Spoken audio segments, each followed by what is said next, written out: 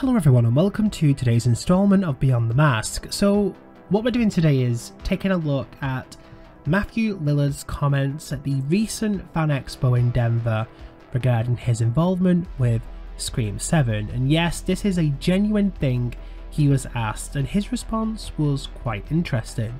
Now, I have to be honest, this comes from more fans who attended the expo. It's unclear whether this was said at the group chat they all had, or whether it was at a private one-to-one with Matthew. Regardless, his response was quite interesting. So, Matthew Lillard was asked about the legitimacy of the "Stu is alive" comments, and he allegedly responded by saying, "I don't know man, I mean Scream 7, who knows?" Now, here's why this is interesting. As most of you are aware, I spoke to an insider regarding Scream 7, and he said that there are plans to bring back more past characters than ever before, and one of these feels like true fan service.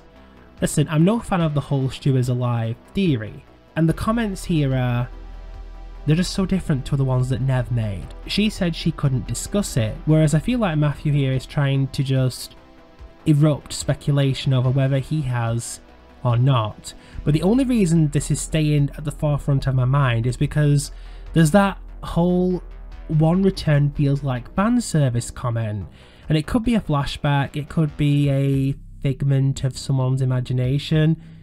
It's so unclear at the moment. You know, it makes sense for Billy Loomis to appear in Sam's mind. I mean, he is a dad, so it's relevant, but if Stu did appear somehow, I don't know, I think it definitely would appear like fan service, at least to me. Matthew Lillard has also been known to cause speculation regarding Stu being alive, which is one of the reasons I wouldn't take this. Okay, I'd say let's take this as 50% literal and 50% pinch of salt. That's how I would see it.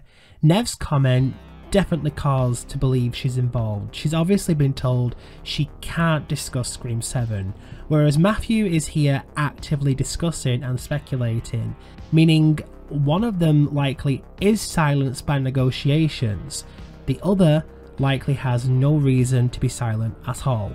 But this could also mean that Matthew Lillard absolutely isn't involved in Scream 7 at all, meaning the fan service character could be someone completely different. But what about you guys? What's your take from all this? Who would you consider to be a fan service returnee? Share your opinions and thoughts below. As usual, don't forget to like, share and subscribe, and I'll see you guys in the next video.